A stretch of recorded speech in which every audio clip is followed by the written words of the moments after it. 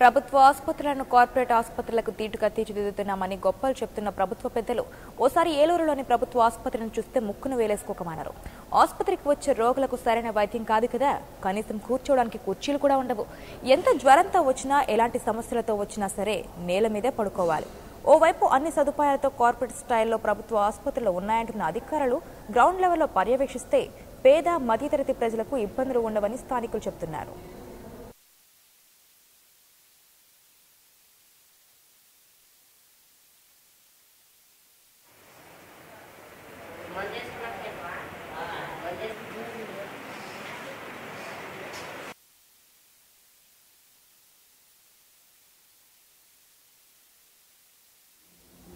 Bed లేవు అంటండి.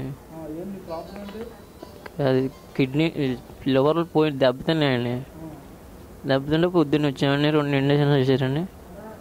తర్వాత ఇక్కడ పడుకోమన్నారండి. అందాక ఇంకా ఎవరు చెప్పలేదండి. మామూలుగా ఆ బెడ్ ఖాళీ బల్ల ఖాళీ అయిందామని ఇక్కడ పడుకోబెట్టారండి. అదే బెడ్ లేదంటండి, ఖాళీ లేవన్నారండి పొద్దున్నే. మరి ఖాళీ లేకపోతే ఇది ఇంకా ఆవిడ పడుకుంటే ఆవిడ వెళ్ళిపోయిందండి. బెడ్ లేవు.